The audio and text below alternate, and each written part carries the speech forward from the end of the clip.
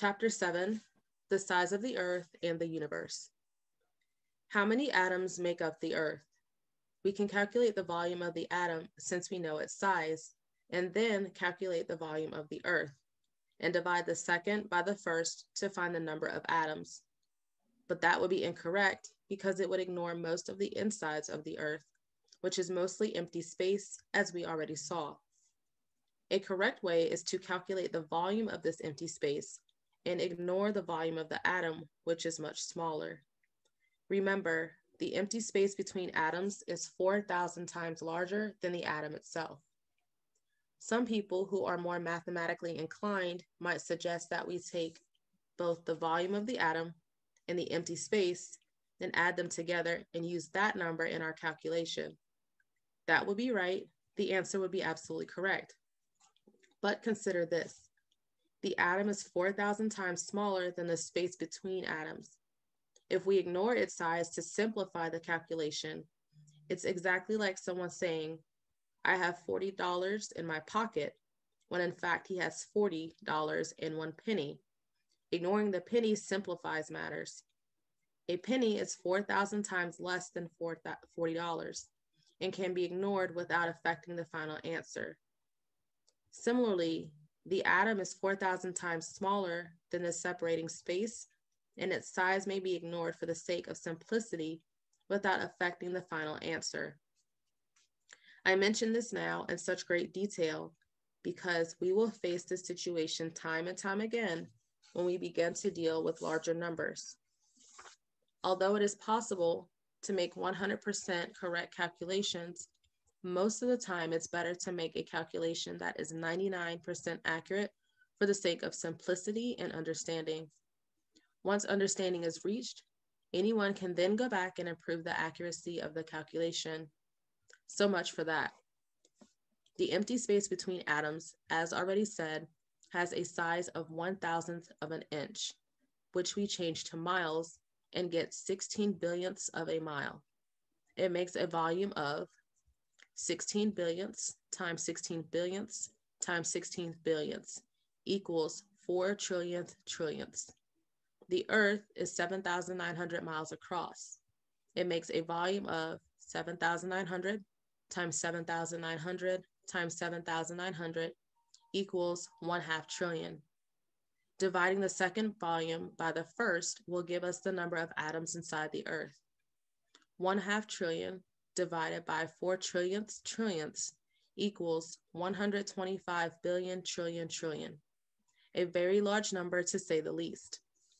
Therefore, there are 125 billion trillion atoms inside the Earth. Now, someone might be wondering about this matter of dividing volumes and not understanding how it gives us the number of atoms. Let us step aside for a moment and think of a common everyday example. A drop of water dripping out of a faucet is about 1/4 inch across. There's a cup shaped like a ball underneath the faucet, catching the water, or maybe there's a tennis ball there instead with a small hole in it. A tennis ball is about 4 inches across, maybe smaller. The water drips until it fills the tennis ball. If you come in right at the end of this little experiment of ours and you see the last drop falling in, and I ask you, how many drops did it take to fill the ball? How will you calculate it? You have to use volumes because the water, once the ball is filled, will have the same volume as the tennis ball. If you divide this volume by the volume of one droplet, that will tell you how many drops it took to fill the container. So here goes. A drop of water is 1/4 inch across. It makes a volume of 1/4 times 1/4 times 1/4 equals 0.015625. A tennis ball is 4 inches across. It makes a volume of 4 by 4 by 4 equals 64. 64 divided by 0.015625 equals 4,096. Therefore, there are 4,096 drops of water inside the tennis ball. Now, imagine the drop of water coming out of a tiny syringe needle. Let's say this droplet is only 1,000th of an inch across.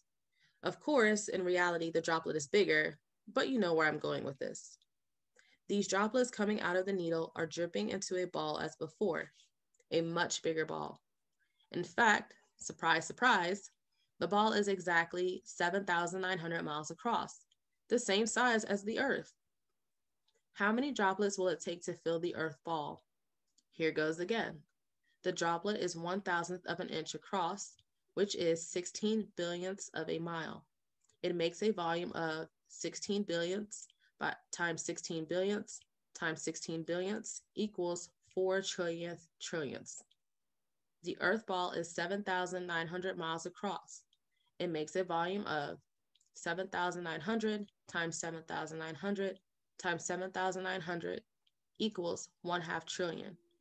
1/2 trillion divided by 4 trillionths trillionths equals 125 billion trillion trillion. That's how many droplets are inside the Earth ball. The tiny droplet represents the bubble of empty space surrounding a single atom. At the center of this bubble or droplet is the atom itself, 4,000 times smaller than the droplet in size. How many atoms are inside the Earth ball? Same number as droplets, because there's one atom at the center of each. Hence, we conclude again that the total number of atoms inside the Earth is 125 billion trillion trillion. How many stars are in the universe? Sorry, man. The Earth is not an empty hollow ball like you're saying. It's a big rock with water on top. Your thoughts are nice, but those thoughts are not science. To understand how atoms make up our Earth, it's convenient to assume that at the beginning, the Earth was a hollow ball. This ball is then filled with atoms. It is these same atoms that form the rock and water on top, as you put it, as well as the atmosphere.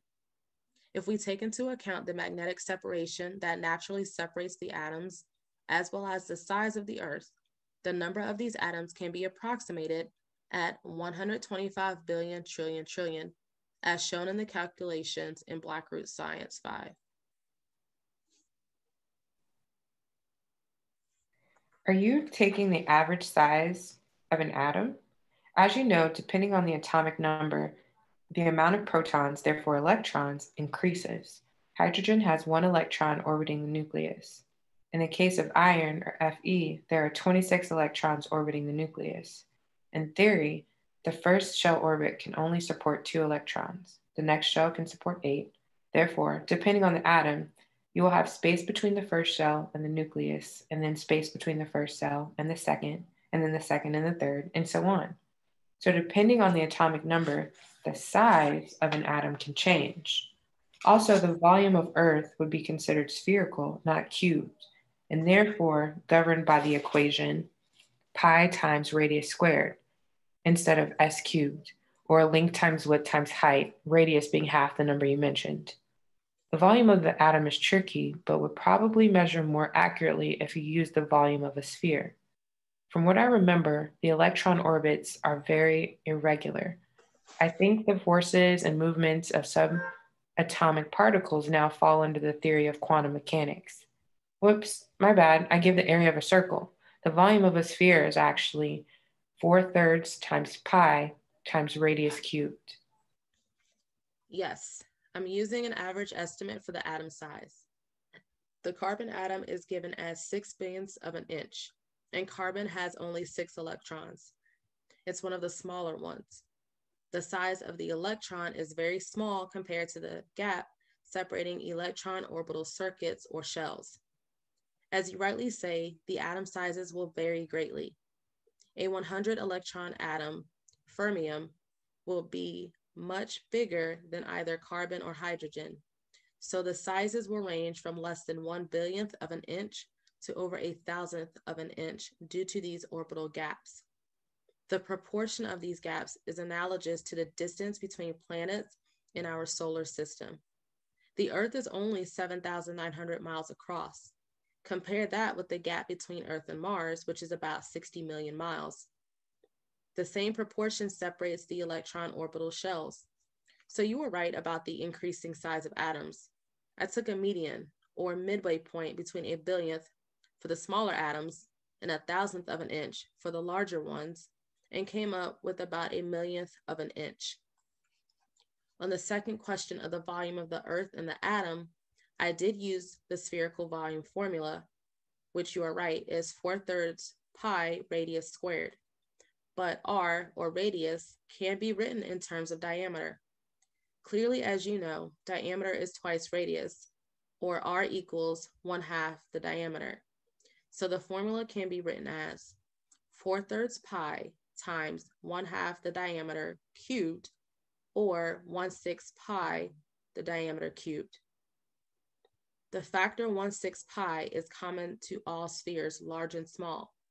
When dividing the volume of one sphere, Earth, by that of another, atom, the common factor cancels out. So I ignored it from the start. The effect is the same as using cubic volumes. I'm sure you'll agree that ignoring common factors from the start greatly simplifies the calculation. As to the irregularities of electron orbits and their designation to the realm of quantum mechanics, there you raise a very involved issue, but not at all complicated. It is made complicated by those who do not know, or even ignore, the true origin of things. I think you know the race I'm referring to. I will address this topic in a later Blackroots science.